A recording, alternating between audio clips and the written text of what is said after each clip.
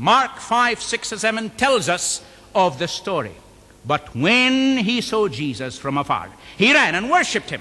And he cried out with a loud voice and said, "What have I to do with you, Son of the Most High God?" In Luke 20:41, we see several facts. Among them, the worship offered Jesus even by his enemies. Jesus is speaking, and he said to them, "How can they say that the Christ is David's son?" Now David himself said in the book of Psalms, "The Lord said to my Lord, sit at my right hand till I make your enemies your footstool." David therefore calls him Lord. How is he then his son? According to the 9th chapter of John, Jesus healed a young man born blind. Then we read in verse 35 through 38 the exciting end of the story. Jesus heard that they had cast him out, and when he had found him, he said to him, "Do you believe in the Son of God?" He answered and said, "Who is he, Lord, that I may believe in him?" And Jesus said to him, "You have both seen him, and it is he who is talking to you." Then he said, "Lord, I believe," and he worshipped him. Let me present your inquisitive minds and seeking hearts with a glimpse of who Jesus is according to Colossians chapter 1, verse 13 and following. He has delivered us from the power of darkness and translated us into the kingdom of the Son of his love, in whom we have redemption through his blood, the forgiveness of sins. He is the image of the invisible God, the firstborn over all creation, for by him all things were created that are in heaven and that are on earth, visible and invisible, whether thrones or dominions or principalities or powers. All things were created through him and for him. And he is before all things, and in him all things consist. And he is the head of the body, the church, who is the beginning, the firstborn from the dead, that in all things he may have the preeminence. God is also omnipotent, all-powerful. Who in the world has power over nature and the elements? You say, of course, God. Then tell me, please, who was Jesus when he stilled the storm over Galilee, according to Luke 8:22? And what about his walking over the water, Mark 6:45? After that, his going up to heaven, defying gravitation at the conclusion of his earthly ministry of redemption, according to Acts 1:4 and following. Elijah was taken up in a chariot, my friends, a chariot of fire. But Jesus went up on his own power, because he could do it. Power over life. In Matthew 21:18 following, we read, Jesus had power to annihilate.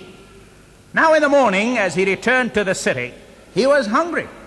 And seeing a fig tree by the road, remember, he was hungry because he was a man. He chose to be a man. He was a perfect man, a perfect God.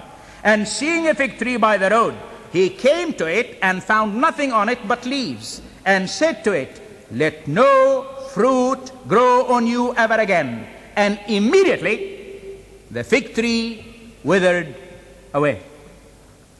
Power over death. The familiar story of raising Lazarus is found in John 11. The body had been in the grave, rotting for days. Yet Jesus called him back to life. Jesus also raised a 12-year-old girl in Mark 5, a teenage boy, Luke 7, and do not forget what he said. He declared, "I am the resurrection and the life." John 11:25. Power over Satan and his demons. Luke 8:26. Tells a fantastic encounter of Jesus with the demonic world. Then they sailed to the country of the Gadarenes, which is opposite Galilee. When he stepped out on the land, there met him a certain man from the city who had demons for a long time. And he wore no clothes, nor did he live in a house, but in the tombs. When he saw Jesus, he cried out, fell down before him, and with a loud voice said, What have I to do with you, Jesus, Son of the Most High God? Power over sickness. The invitation of Jesus is unparalleled in the history of the world. Come unto me, you who are laboring and heavy laden, and I will give you rest. He gave sight to the blind, healing to the paralytic, life to the dead. He healed all manner of sickness.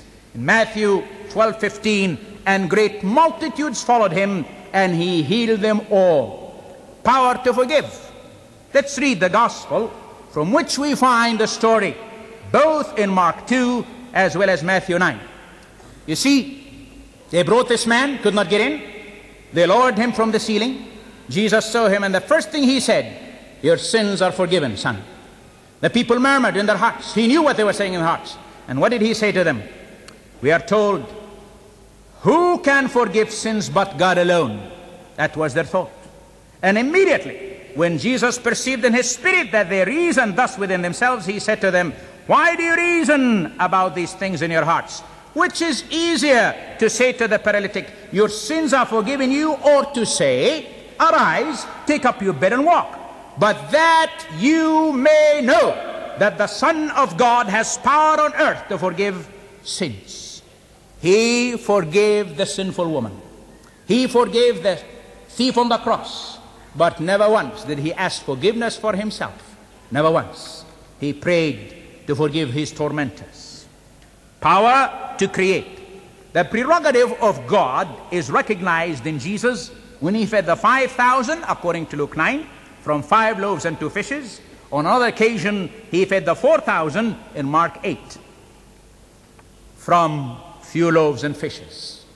1 John 5:20 states profoundly, and we know that the Son of God has come and has given us an understanding that we may know him who is true, and we are in him who is true, in his Son Jesus Christ, who is the true God and eternal life. My dear friends, we can honestly, tonight or any time, deny the revealed truth? The credentials of Jesus of Nazareth are authentic and overwhelming. The prophets of old predicted his coming. Predictions he faithfully fulfilled in minute details. Our Heavenly Father confirmed his relationship to him as his Son. His miraculous works affirmed his power. The Holy Spirit clarifies this truth, to which the apostles and the New Testament testify powerfully. Let me emphasize that God is in reality Jesus. Man gods have been numerous throughout history, but this is the first and only true God-man, Jesus the Christ. Yet we ask a very serious question. Why did Christ Jesus come if he were a mere prophet?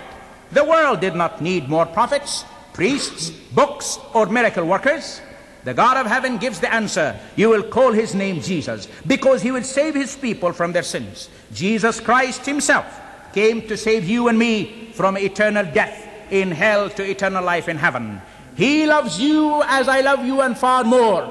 We like to say to you what he declared, I have come that you may have life and have it more abundantly. Listen to his declaration. For the Son of Man has come to seek and to save that which was lost. Since God's word states all have sinned and come short of the glory of God, all of us become the object of God's concern. Jesus comes seeking you and me and wanting to give you and me eternal life. The full payment for sin is death. Thus he takes that upon himself. But the gift of God is eternal life through Jesus Christ our Lord. A secret is revealed when we hear John the Baptist's evaluation of Jesus. Behold the Lamb of God who takes away the sin of the world. I saw and bear record that this is the Son of God. How, you ask? By substitution. He took our place. The first Adam fought the battle and lost.